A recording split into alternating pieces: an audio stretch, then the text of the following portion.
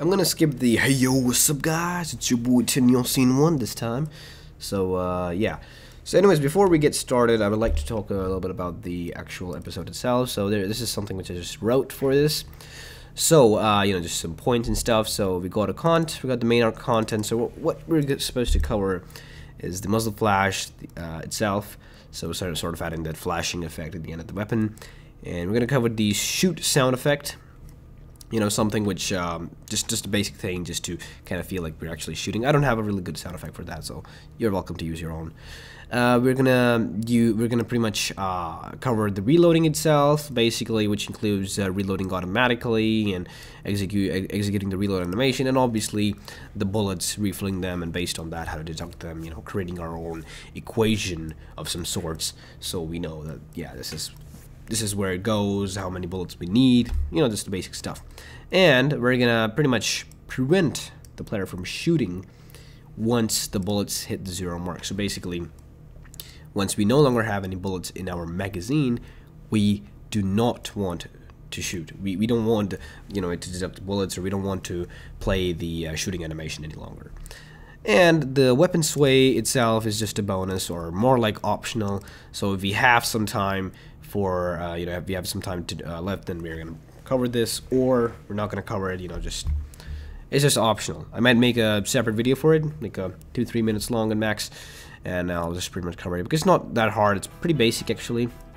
So yeah. Anyways, so let's get started.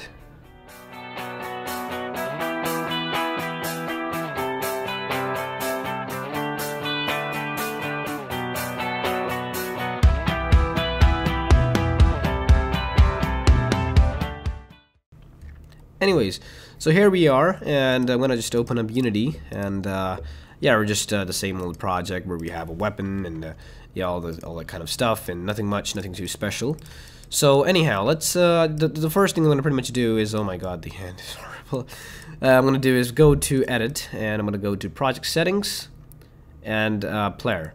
So when you go there, you're gonna see that there's something you know, under, or well, basically in the inspector view, under the other settings tab, you can see that there's something called color space under rendering, and that color space is set to gamma by default.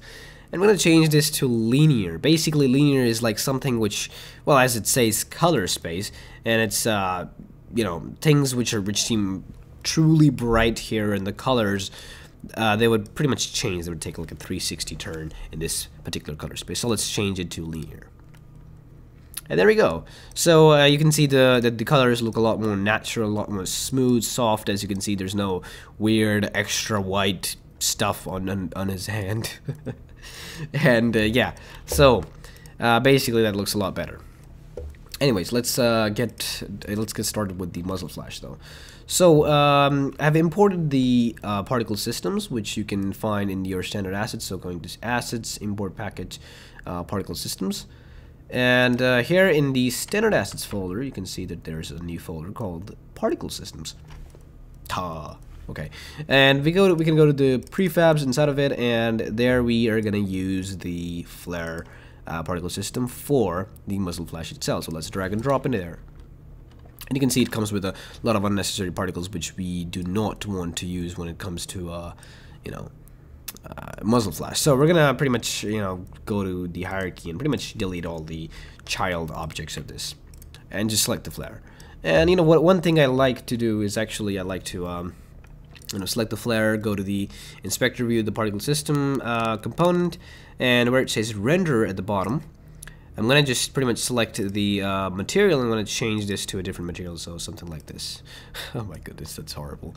So yeah, you can see it's different, it's horrible, and it's different.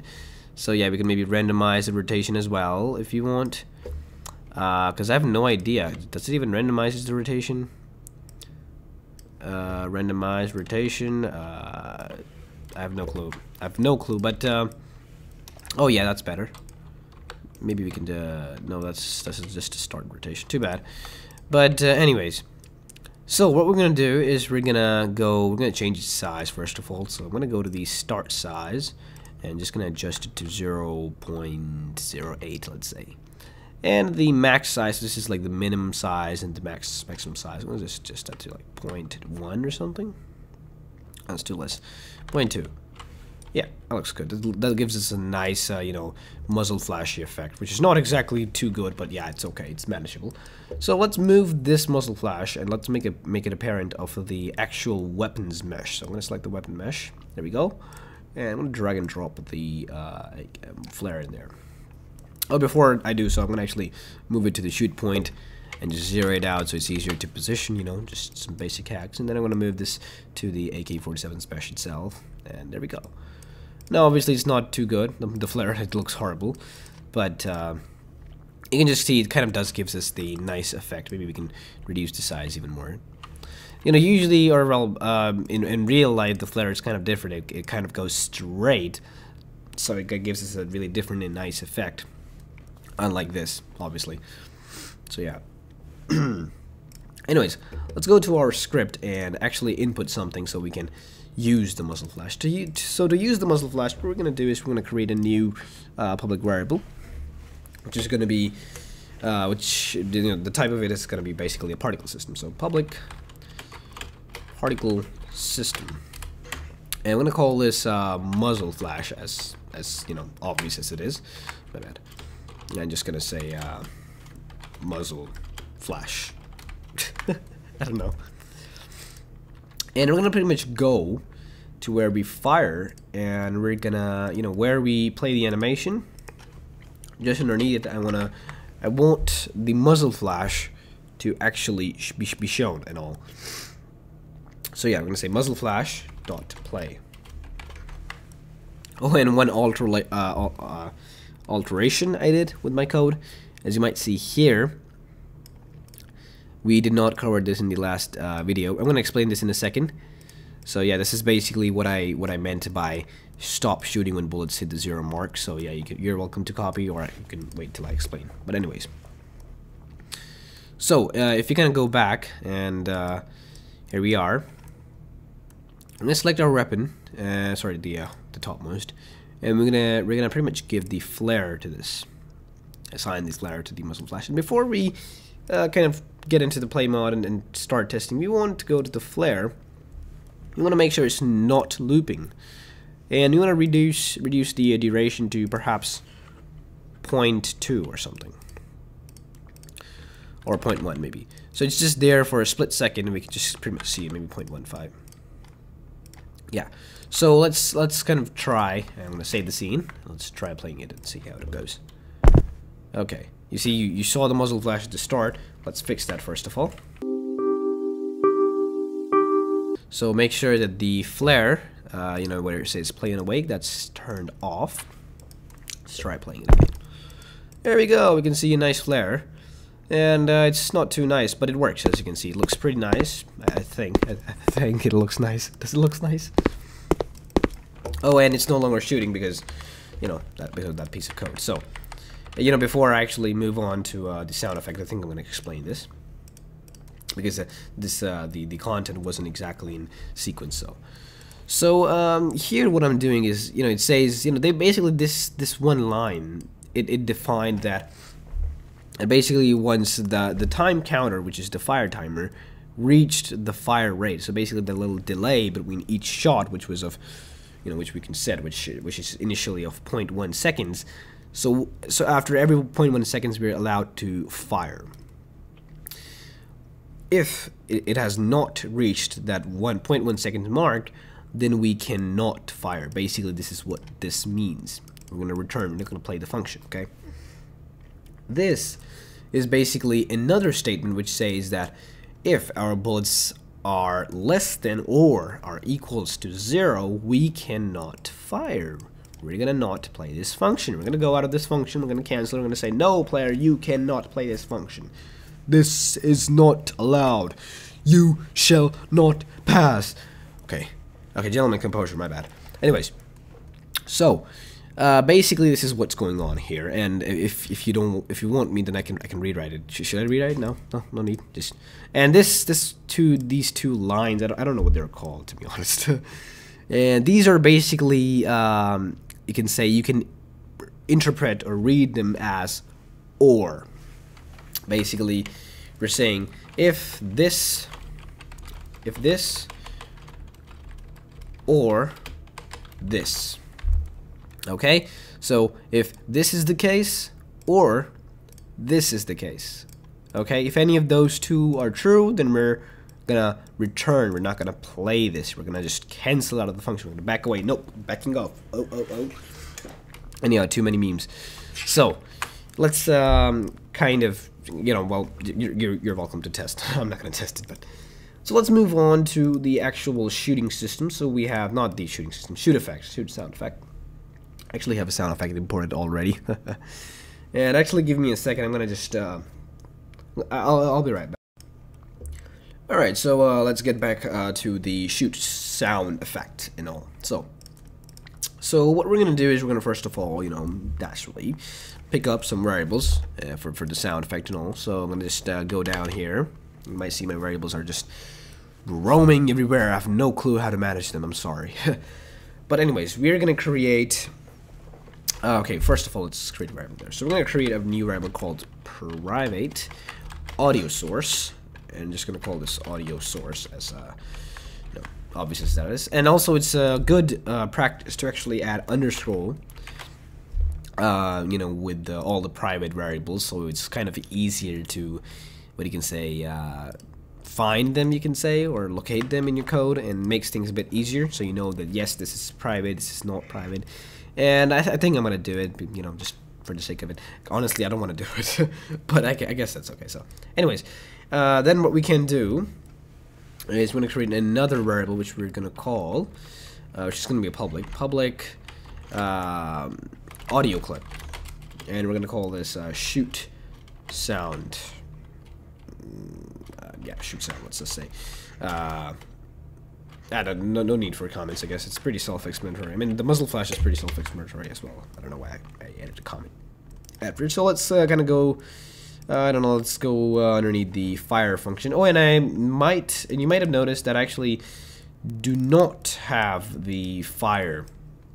I've pretty much commented this line out as well. I'm really sorry, I actually skipped through a lot of these things.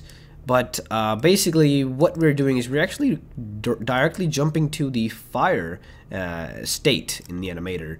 So there's no need to pretty much reset this. If I go back to the animator, you see I do not have a fire parameter any longer. I do not have, you know, transition which goes from idle to fire. I just deleted it. We no longer need it. We just need a transition which goes from fire to idle. That's it. Because we're pretty much jumping to the fire state directly from code where it says crossfade in fixed time. So yeah, just for the sake of cleaning up things, I've pretty much removed the fire and removed the transition. Okay, because it was, you know, it didn't meant anything to start with. I'm sorry, fire. Sorry. But what we're gonna do is we're gonna create a new function underneath this. We're gonna call it private void play shoot sound effect. No, it's still gonna be too long. Play the shoot sound. That's okay. And we're gonna pretty much actually go back to the start. I'm gonna say, okay, so we want to assign this audio source, you know, variable first of all. So I'm gonna say, all right, audio source. This will be attached to each and every individual weapon, whichever object has the weapon script attached. So we're gonna say get component audio source. That's that. And underneath here, we're gonna pretty much say that audio source dot clip equals shoot sound. Not point. Oh my god, shoot sound. And we're gonna say, okay. So what we're doing is, okay. Let's first of all move on, and we can. All right. So what we're doing is we're basically saying, okay, the audio source component, which we're going to just add in a second to the object itself, we're changing its default clip, or whatever clip it has assigned, to the shoot sound effect, to the shoot sound clip, which we have here. And then we're pretty much playing that clip at once. That's that. And to wrap things up for the sound, we're going to pretty much execute this function right underneath the muzzle flash. Bang, there we go. And yeah. Let's go back to the editor and test it out. So I'm going to go back to my scene. I'm going to select my weapon, and first of all I'm going to go ahead and add a component. And basically we're going to add an audio source component, and that's that. So an audio source component, which is right there. I mean, you don't really have to move it. That doesn't matter if it's there or there. You can move it up there if you want to, but yeah, I don't know. You probably can't though. I mean, I can pretty much move this down there, I guess. But never mind. Anyways, and you know, you don't have to edit the settings at all. Just you can edit this if you want, which kind of you know, tells you if the sound is coming from your back or from your front or left or right. You know, that surround effect and all. But anyways, so we got an audio source, and I'm gonna just pretty much hide it by clicking on it, just for the sake of it. And we're gonna go back to our editor, or actually, sorry, I'm gonna assign a sound, shoot sound. Sorry. So we're gonna select AK-47 shoot, which will be, you know, in the description, probably the link to that, probably. So let's try playing it and see if that works. So, oh yeah, it works. The sound is horrible. It's truly horrible. So you cannot, like, what I can say. So you can say it doesn't loops properly. So if I turn down the fire rate, yeah, it's cutting a lot. So you're welcome to use, you know, any sound effect which you think is better. So as you can see, my current bullets have reached 4, and bang, they reached 0, and I no longer can shoot anymore. So if I pretty much go, yeah, I don't have to do the pew pew pew sound effect any longer. But anyways, that's that. So we have the muzzle flash covered, we have the shoot sound effect covered, we have the stop shooting when bullets hit 0 mark covered, and just the 2 other, you can say, things left for us. So move on to the reloading, actually. Well, yeah. So for reloading, let's go back to our code, and I'm gonna just say play the shooting sound effect, show the muzzle flash, I don't know, something like that, deduct bullets, or deduct, I don't know, 1 bullet or something.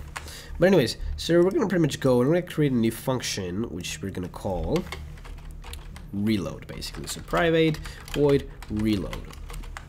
And now there are actually a lot of ways of doing this, but you know, just for the sake of keeping it short, maybe I can show you the other way as well. But yeah, let's see. So in the reload function, what we're gonna do is we're gonna basically say, okay, so we want to reload. Say, basically, you know, whatever happens, and we somehow have gotten to this function, we want to reload. So what do we want to check first? First, we want to check if we have enough bullets left.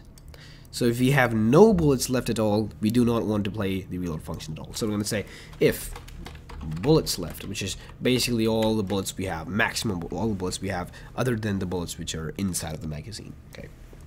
If bullets left is less than or equals to 0, then return. And basically, if we don't have any bullets, we are not going to play this function. Okay, let's go back. Let's go down. Okay, so then we're going to say, all right, so we have the bullets. Say we have the bullets. We want to reload. So I'm going to create a couple integers to kind of make our formula or equation for this one. So integer. I'm going to create integer type first of all, and I'm going to call this bullets to load. So how many bullets we need to load to fulfill our magazine, basically. Say if our magazine consists of 30 bullets, and we have say 5 bullets in our magazine currently. Okay, the max it can hold is 30. So how many do we need to fulfill it? We need 25. So 30 minus 5, 25. So I'm gonna say, okay, bullets per mag minus current bullets, which is 30 minus 5, whatever bullets we have currently in our magazine, basically. And that is how many bullets we need to load. Okay, so moving on, we're gonna create another integer which we're gonna call bullets to deduct. This is gonna be the bullets which we actually are gonna take away from the bullets left variable when we're reloading. So we're gonna say, okay, bullets to deduct. Okay, now we're gonna use something called a smart if statement. Basically, a smart if statement is something which has an if and an else both in a single statement. Okay, I'm gonna show you how it works. Okay, so I'm just gonna use brackets just so it's more easier, clear to pretty much, you know, I don't know, teach you and all. So, all right, bullets to deduct equals 2. So we're gonna say if bullets left is greater than or equals to bullets to load. So basically, if you have more bullets, or our bullets left is equal to the bullets to load, okay, then this is basically this question mark basically stands for then. This is the if statement. This is the then statement, or basically something which you put inside of the calibrace, in the if statement basically. And okay, then what we're gonna say bullets to load. So the bullets to deduct will be equals to bullets to load if this condition is true, if we have more bullets than we, more or equals to than we need to load actually. Else it will be equals to bullets left. Say, we need 25 bullets to load our magazine, so we need 25, okay? And we only have 5 bullets left, basically. Then we do not want to load, or we do not want to add 25 more bullets. We actually want to add like the bullets which we currently have left. So that's how it's gonna work, okay? So then I'm gonna pretty much go down. I'm gonna say, okay, we got all our calculations done. We're gonna actually apply them to the variable. So bullets left minus equals to bullets to deduct. So we're gonna take away the bullets from whichever bullets we have in our pockets or some stuff like that, if you got those. I don't know. And we're gonna put those inside of current bullets. So current bullets plus equals to bullets to deduct. We're taking those away. We're gonna put those in there. And yeah, so this is the smart if statement. If statement, the first condition of it's if, the else condition of if, basically. So something to kind of keep you reminded, or to kind of make things easier. I don't know, we can pretty much say if, and then well, basically then, and I'm gonna say this is then statement, first, else, second. Something like that, okay? Just so you can pretty much understand what I'm trying to get at. I don't know if that's really a proper explanation, but yeah. So smart if statements are really useful. You can actually add a lot of else, or sorry, oh my god, not. Okay, you can actually add a lot of if or else statements all together when it comes to smart if statements. So do try to use them if you want. Don't try to use them everywhere, because if you have a really complex code, you most likely don't want to use them in place of a lot of else ifs and stuff like that. So yeah, pretty useful though, pretty interesting as well. You can pretty much add a simple if statement here as well. Yeah. So anyways, let's kind of go and actually play the reload. Okay, so on our update function, we want to be able to shoot, or pretty much fire. Okay, you want to be able to fire basically. Okay, right, never mind. So we want to be able to basically fire whenever we press the fire button, obviously. But we press the fire button, we fire. That's okay and all. But we do not want to fire if we do not have any bullets to fire. So we're going to say if current bullets is greater than 0, then we want to fire. Else we want to reload automatically. So we're pressing the left mouse button and we have more bullets than 0, we're going to fire. Else we're gonna go to reload, and we're gonna pretty much reload all the bullets and all the stuff we have here. So that's that. Let's go back to our Unity editor and let's see if that works. So let's try giving it a shot. So I've got 30. Okay, let me tone down my current bullets to 5. Say 1, 2, 3, 4, 5. There. Okay, no, that didn't work. I'm sorry. That actually deducted 30 bullets. Let me go back to the code. So let's go back to the code and let's see what we're doing wrong. So, oh, never mind. Nah, we're not doing anything wrong. All right, it's all good.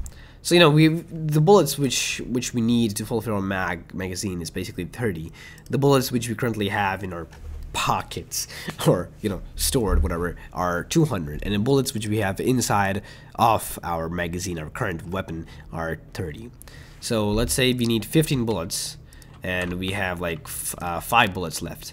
Okay, so what if I shoot and we have like total bullets around like 50. Okay. So I shoot 1, 2, 3. There we go. It deducts 15 from the bullets left. But what if we have 5 bullets left and we want to load 15 bullets? Let's try shooting and see if that works. There we go. So it loaded 5 bullets afterwards. If you might have seen that little thingy, you know, it popped up, okay? So it loaded 5 bullets instead of 15 bullets altogether instead. So yeah, I don't know if you're getting what I mean, but yeah, this is basically all the Call of Duty and Battlefield stuff. So yeah, or type of reloading, so pretty basic stuff. Sorry guys, I had to cut the video short because it dragged on for too long. So yeah, I hope you enjoyed and learned something, and I will be uploading the next part shortly, so stay tuned for that. Until then.